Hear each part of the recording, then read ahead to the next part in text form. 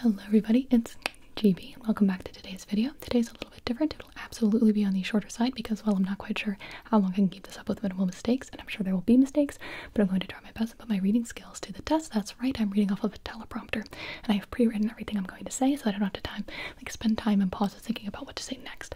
I'm only slightly concerned about how I'm going to handle my breathing. I'm not sure if people who do fast talking do it for a very long time, or if they take pauses or breaths, or if they just breathe in while they're speaking, but I'm sure I will try a variety of different things and see how it goes.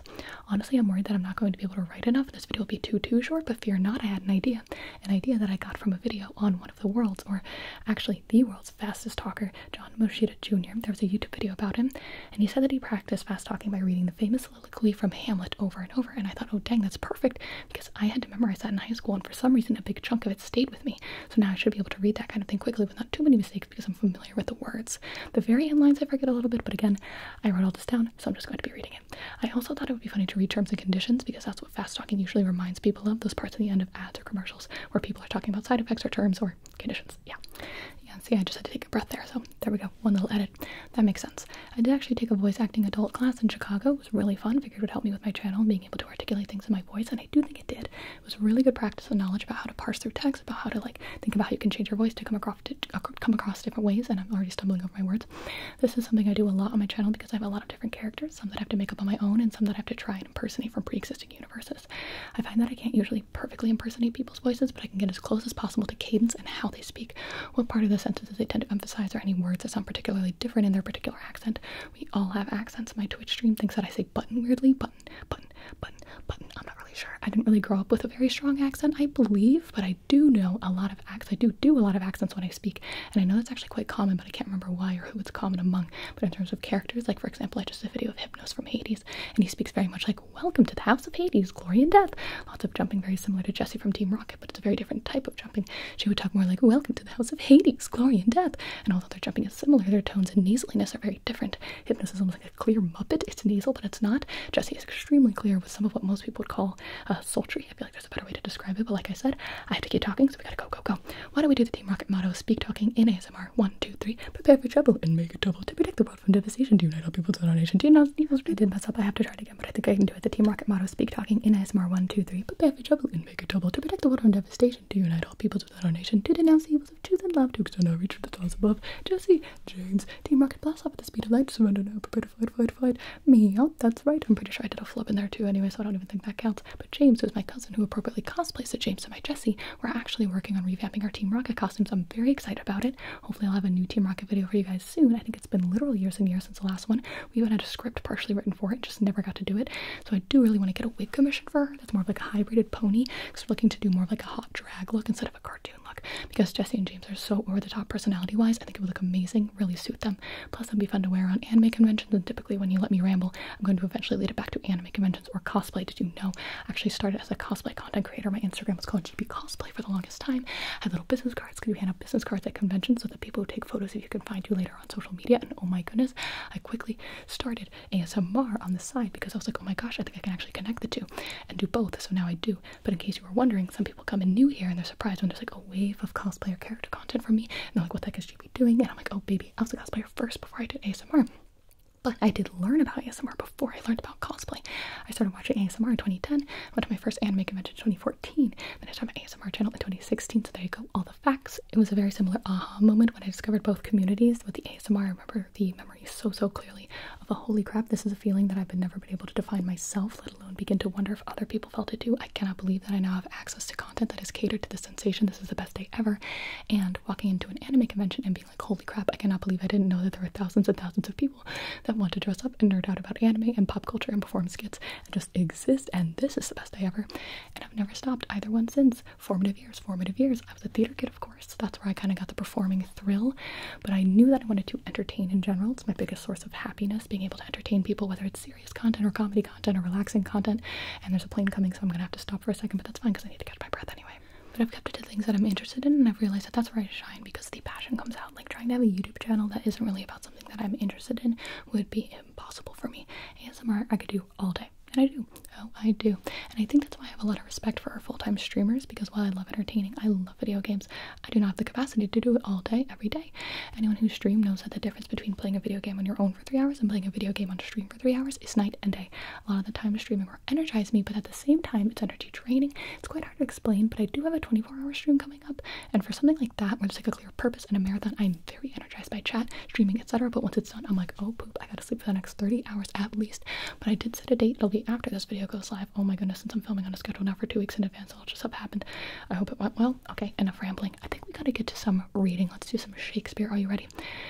Let's go. To be or not to be, that is the question. Whether 'tis nobler in the mind to suffer the slings and arrows of outrageous fortune, or to take arms against the sea of troubles, and by opposing end them, to die to sleep no more, and by sleep to say we end the heartache and the thousand natural shocks that flesh is heir to. 'Tis a consummation devoutly to be wished, to die to sleep perchance to dream. Aye, there's the rub, for in that sleep of death what dreams may come when we have shuffled off this mortal coil must give us pause. There's a respect that makes calamity of so long life, for who would bear the whips and scorns of time, the oppressor's wrong, the proud man's contumely, the pangs of despised love, the law's delay. I'm actually reading faster than my thing, so I'm going to make it even faster. 1 second. Take 2 because I want to do it faster. To be or not to be, that is a question. Whether 'tis nobler in the mind to suffer the slings and arrows of outrageous fortune, or to take arms against the sea of troubles, and by opposing end them, to die to sleep no more, and by sleep to say we end the heartache and the thousand natural shocks that flesh is heir to. 'Tis a consummation devoutly to be wished, to die to sleep perchance to dream. Aye, there's a rub, for in that sleep of death what dreams may come when we have shuffled off this mortal coil must give us pause. There's a respect that makes calamity of so long life, for who would bear the whips and scorns of time, the oppressor's wrong, the proud man's contumely, the pangs of despised love, the lost delay, the insults of office and the spurns that the patient merit of the unlimited takes when he himself must quite as make with the bare bodkin. Oh, a little bit too fast there. It's going a little bit too fast. I can't read the whole thing. Let's try it one more time. I need a longer. That's the problem, is I actually need a longer. What is it called? What is this thing that I'm using? I'm using a teleprompter. I need a longer teleprompter. I think maybe if I had it all written out of a thing on a page, I could probably read it faster. That's what I should do. I should just have it written on a page. I should have printed it out and had it on a piece of paper. I probably could read it fast. I'm going to read it off my phone so I can get actual speed. To be or not to be, that is the question. Whether 'tis nobler in the mind to suffer the slings and arrows of outrageous fortune, or to take arms against the sea of troubles, and by opposing end them, to die to sleep no more, and by sleep to say we end the heartache and the thousand natural shocks that flesh is heir to. 'Tis a consummation devoutly to be wished, to die to sleep perchance to dream. Aye, there's the rub, for in that sleep of death what dreams may come when we have shuffled off this mortal coil must give us pause.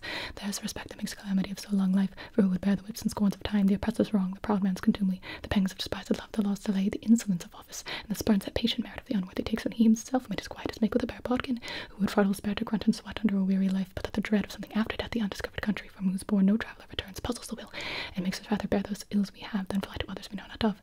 Thus conscience doth make cowards of us all, and thus the native hue of resolution is sickly door with a pale cast of thought, and enterprises of great pith and movement with a great regards their currents turn awry and lose a name of action. I lost it at the end there, but that was pretty good. We're gonna keep going. So how did I do? Did I do it? Did I mess up? I probably messed up a little bit, but that's okay. Listen, I have some beef with my high school for a variety of reasons, but 2 things I will not beef with. My English teacher, because she was literally the smartest person I've ever met in my entire life, and I wish that I was diagnosed with ADHD when I was actually in school, because it still devastates me a little bit that I was never able to fully reach my learning potential.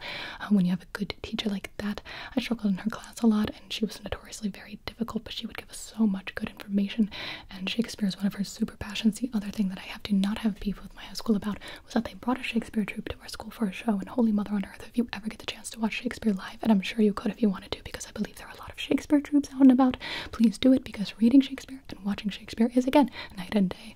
Those actors are so dang talented, and hearing and seeing how it was supposed to be delivered makes it all make sense. So we had A Midsummer Night's Dream, which, to be fair, is a comedy, but I swear to God, I've never laughed so hard in my entire life for a live show, and I've seen some comedy shows. This is the funniest show I had ever seen in my entire life. I remember doing the thing where I was silent laughing, like smacking my own legs, because I could not adequately express my delight, human emotions. Super weird. But anyway, that's a memory of mine. Bless you, Midsummer Night's Dream. We also saw Hamlet another year, and that was not a comedy, but so good. I would actually love to see more if I think about looking it up myself. There are a bunch of things I have interest in that I would love to delve into. One of those is the Iliad recently. You'll see that I have at least one video coming up where you're being treated on the battlefields of Troy. Super cool. And I have Hades to thank for that, and then I did the Hades, a Song of Achilles pipeline to the Trojan War, the podcast, and now I feel like I can actually handle reading a translation of the Iliad on my own, but typically I enjoy having someone very qualified pointing out things that I should appreciate and understand, so I'm considering taking an online class. But when I look it up, there's so many, but not really ones on the Iliad in general.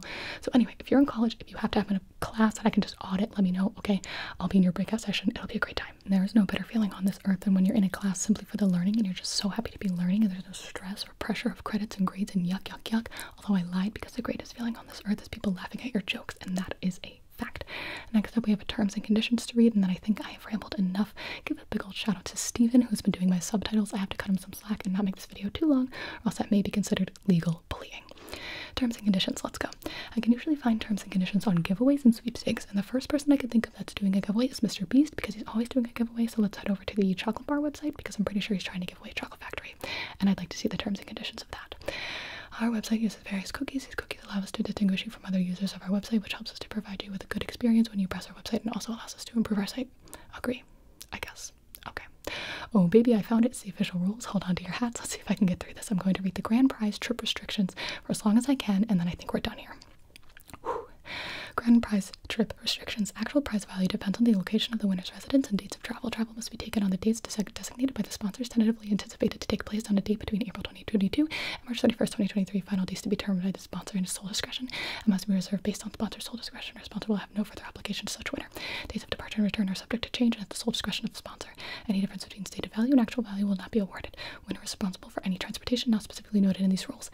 Winner and guest must travel together on the same itinerary and responsible for obtaining all necessary travel documents prior to travel. Certain restrictions, as determined by sponsor, may apply. Sponsors will attempt to accommodate winner's preferred itinerary, but all specifics thereof will be at sponsor's discretion. If winner and guest cannot comply with these restrictions or any other portion of these official rules, the prize will be forfeited in its entirety and an alternate winner may be chosen. Winner and travel guests must travel from major airport closest to the winner's residence as determined by sponsor and its sole discretion. Any picture identification requirements associated with air travel are the winner and travel guest's responsibility. In the event the winner lives within 100 miles from Greenville, North Carolina, ground transportation only, not air transportation, will be provided to and from the hotel. Travel arrangements must be made through the sponsor's agent on a carrier of the sponsor's choice, and trip must be taken on the date of the sponsor's choosing. If winner and guest cannot travel on the date specified by the sponsor, the prize will be forfeited in its entirety, and the prize may be awarded to an alternate winner selected in a random drawing from among all remaining eligible entries. Okay guys, I think Ben just got home, so I gotta stop anyway. My lungs are burning. My chest is saying what is going on right now. But that was ASMR speed talking. This might be the lowest quality video on my channel to date, but I really wanted to try it, and I have no idea if this will trigger anybody, if people enjoy this. My voice also sounds like I'm really getting a cold right now, so sometimes people really hate that, but sometimes people really love it. Anyway, this is my content for you today.